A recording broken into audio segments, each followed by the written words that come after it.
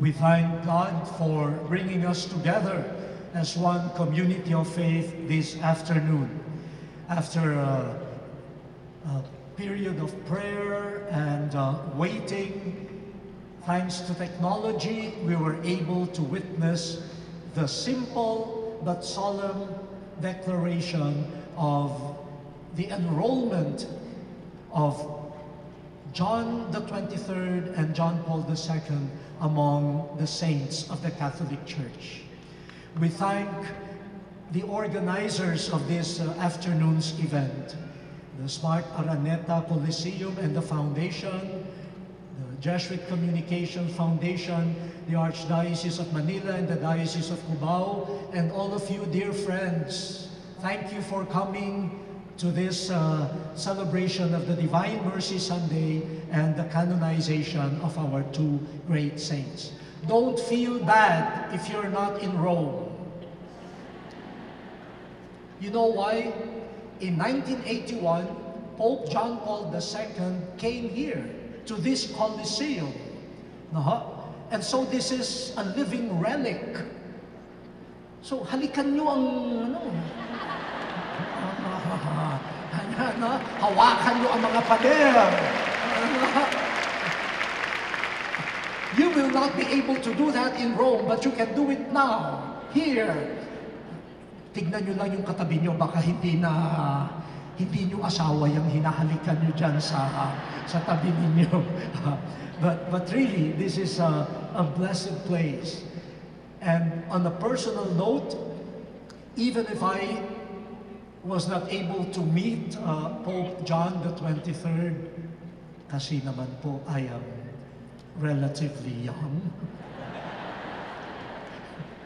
But he was the one who created in 1961 the Diocese of Imus, to which I belonged, and I became a bishop of that diocese.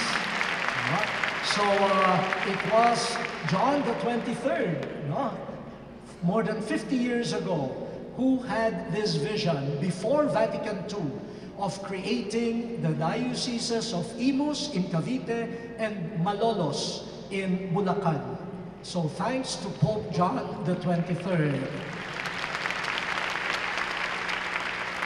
And of course, John the 23rd opened what we call now the Second Vatican Council, the council that engaged the world with a dialogue, the Catholic Church engaging the modern world in a sincere pastoral dialogue.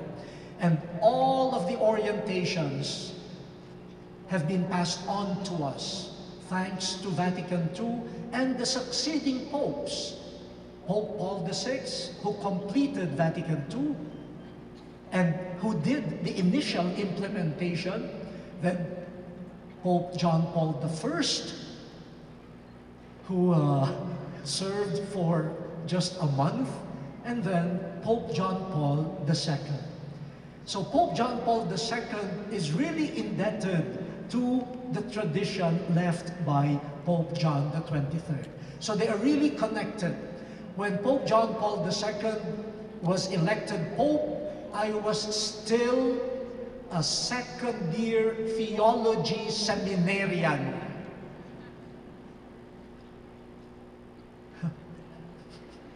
And then, when I was ordained a priest, he was still the Pope. In 1997, he appointed me to the International Theological Commission. And in 2001, he appointed me Bishop of the diocese that was created by John the 23rd, Bishop of Imus. So talaga namang nag-iikot-ikot lang ang ating buhay, no po. And it is good for all of us to come together and celebrate this mercy of God in the risen Lord as manifested in the lives and witness of the saints. Let me share a few points for our reflection. Introduction pa lang po yung sinabi ko. Ang dami na, pero introduction lang yun.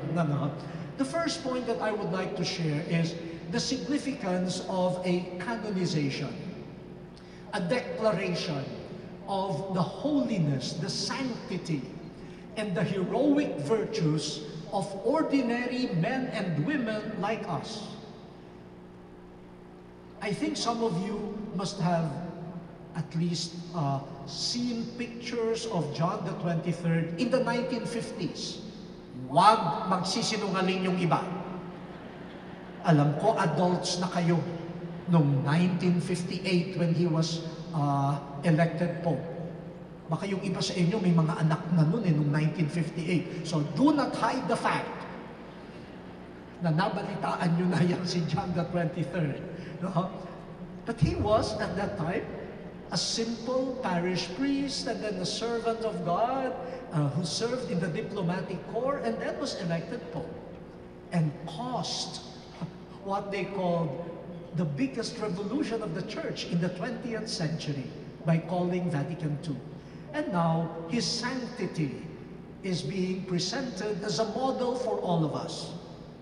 And John Paul II, who has visited so many communities, but both of them tied by one trait: sanctity, holiness. It is good to celebrate a canonization, to proclaim to the world that holiness is still real. Holiness is a gift of God to all of us, to ordinary men and women, as ordinary as John the 23rd and Carol Wojtyła. You and me, we are ordinary citizens of the world, ordinary baptized people. But all of us have been given the grace of holiness, and we are called to live by holiness. For those of us who say, ang hirap magpakabanal, the canonization of people whom we know, people who are part of our generation, is a declaration. Holiness is real. It is given to all. You can be holy. Where I am standing right now, I look at you. There are many different faces. But I have to convince myself. These faces are faces of people that can be holy, called by God. Kahit ganyan ang mga muka natin. Tinatawag tayo ng Diyos maging banal. Tignan yung mukha ko.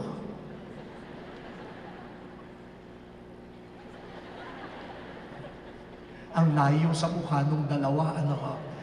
Pero aminin nyo, nalalayo ba yung mukha ko sa mukha nung dalawa? Napakalayo.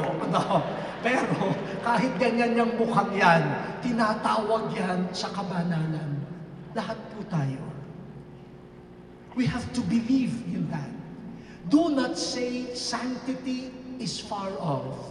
Do not say holiness is just for a few. Do not say holiness is not relevant to our time. Do not say that. The celebration today is a loud declaration to the world. Holiness is real. Following Jesus is valuable. And if you follow Jesus, you can change the world. That is what we are declaring today. And all of us, especially the lay people, on this year of the laity, lay men and lay women, you are holy. And you are called to be holier still. Just like the two popes enter the world. Do not be afraid. Engage the world of finance, politics, mass media, the arts, sciences, technology, enter those worlds. Bring the values of Jesus. Do not be afraid. The mercy of God, the holiness of Jesus, these are all stronger than the sin of the world.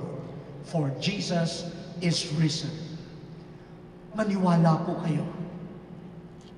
Yang katabi ninyo, sa maniwala kayo't hindi, pwedeng santo o santa yan. Kahit ganyan yan.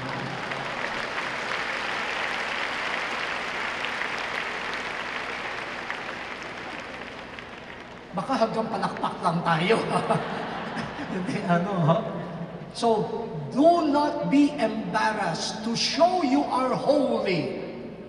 The young people who are here, tinatawagan ko kayo, mga kabataan. Huwag kayong mahihiya na ipakita sa inyong mga kaibigan that you are following Christ. Huwag kayong mahihiya kung ang damit ninyo hindi yung high class. Huwag kayong mahihiya kung ang damit ninyo ay mumurahin lang. Huwag kayong mahihiya na ang sapatos nyo hindi yung tawag doon, signature, mga kung ano-ano. Huwag kayong mahihiya dyan. At lalong huwag nyong ikahihiya na kayo ay sumusunod kay Jesus.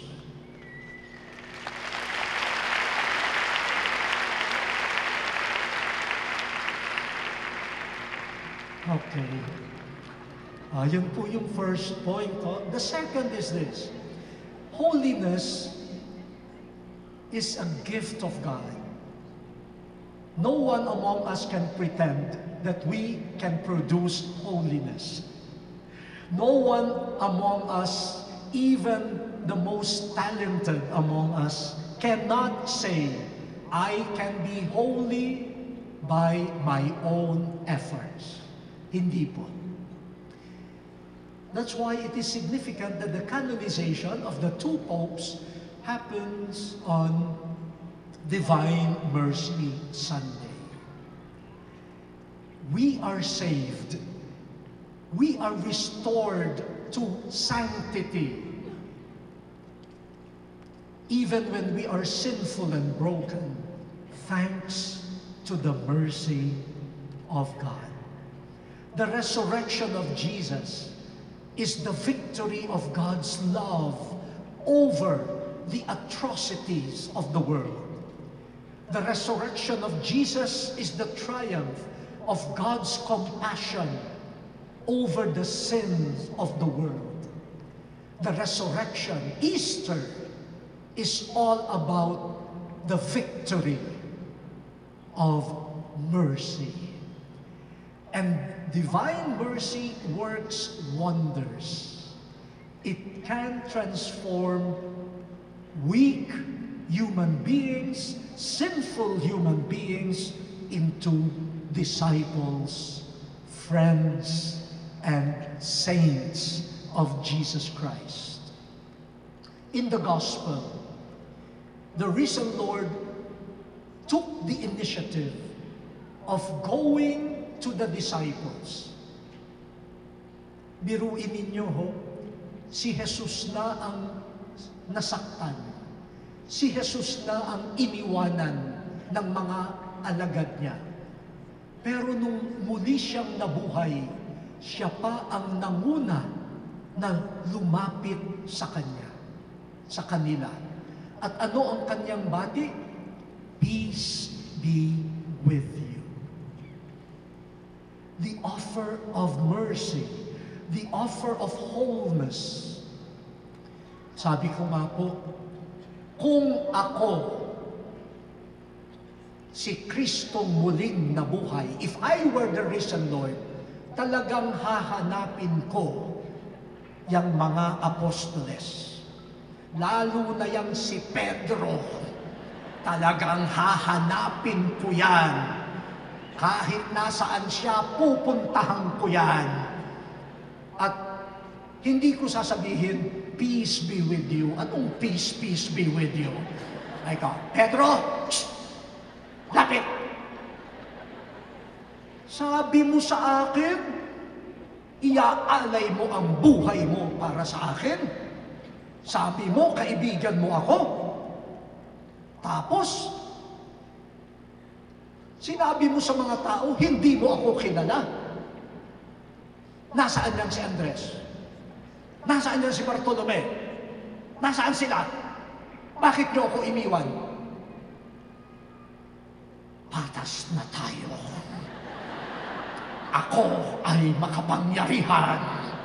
Gagamitin ko ang aking kapangyarihan para maghiganti sa inyo. Mabuti na lang, hindi ako si Kristong muling nabuhay. Kung if I were the risen Lord, no one, even you, no one will be here. I will destroy you. It is my chance to get even. After all, I have power from God.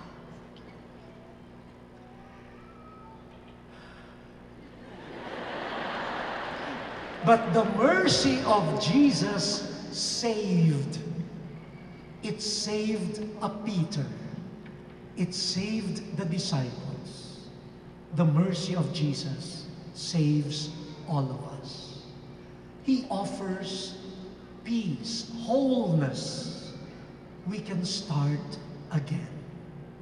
You have sinned, but I hope in you. I know there is some good in you. You can change. And with the mercy of God, sinners like Peter became proclaimers of the good news. What a change. What a change that compassion could accomplish. And as we look at John the 23rd, John Paul II, Peter, the first Pope, and all of us, we see how we are saved by the extravagant, the lavish love of God. Without that, all of us deserve only punishment and death. No one can be holy thanks to God's mercy. So I am inviting all of you to look into your lives. See how weak, sinful, and broken we are. Yet every day there is a miracle of new life. Every day you do something good. How come? God's mercy gives us hope and the opportunity to live again. Last Holy Saturday, I visited former teachers of mine who are now sick. One of them, when I entered his room, when he saw me, he started crying. Umiyak po siya, umiyak. And then the nurse told me, every time there is a visitor, he cries. Parang siguro parang yung nahahabag sa sarili, naawa sa sarili. Nung medyo na siya, kalmado, I started talking with him and he said, "Oh, Chito, you used to sleep in my class."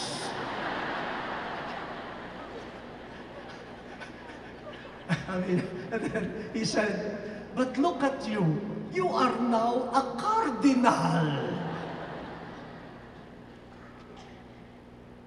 And sabi ko, "Father, I'm sorry if I caused you distress when you were my teacher." He said, No, you did well. But that that kept my mind going. Yes, if I look at myself, I have nothing to boast of. Natutulog lang ako sa klase. Napapagalitan ng teachers. Sabi nga nung teacher na yun, kasi there was a time when there were only 2 students, a classmate of mine and myself. After 30 minutes, I fall asleep. Sabi niya sa akin, "You, Chito, you are very insensitive. You sleep in my class, and when you start sleeping, we do not know whether to continue or not. Because 50% of the class is gone."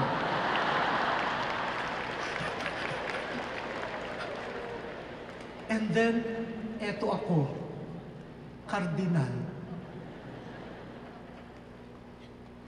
Only through the mercy of God. Well,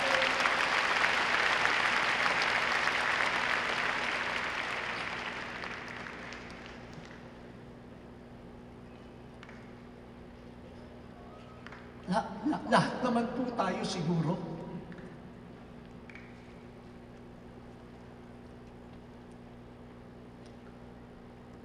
Tutulog-tulog lang. Maraming hindi natin alam, maraming hindi natin kaya. Pero,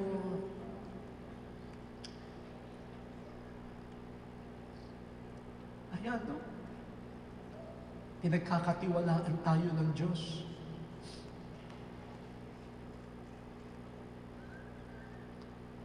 Yung mga asawa nyo, yung mga anak nyo, will never be worthy.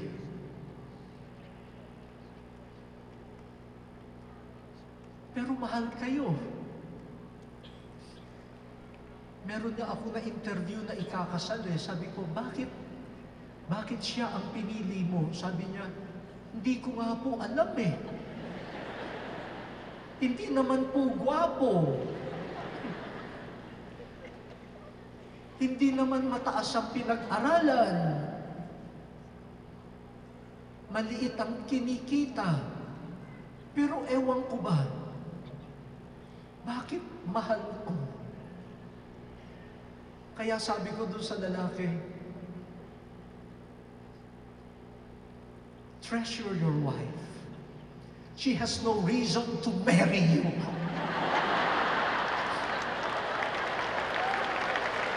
Except for the fact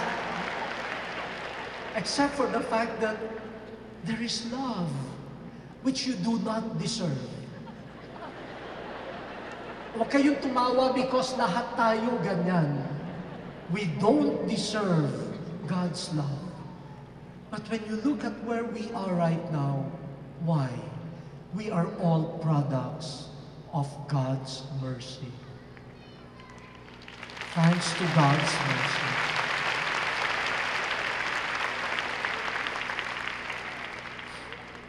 And finally po, in the first reading, one miracle of divine mercy is a community that has learned to become brothers and sisters to one another. Having experienced God's mercy towards them, now they become merciful to one another. They came together to pray, to break bread, to listen to the teachings of the apostles, and they sold what they had and gave the proceeds to the needy. Divine mercy must be translated into acts of compassion, justice, caring, brotherhood, and sisterhood. No human society or community and no nation can be built on any other foundation except mercy, compassion, love. If we are merciful, we will not cheat. Sino ang nagdadaya? Yung walang habag. At pagkatapos silang mandaya, magsasabi, maawa kayo sa akin. Bakit wala kang awa noon?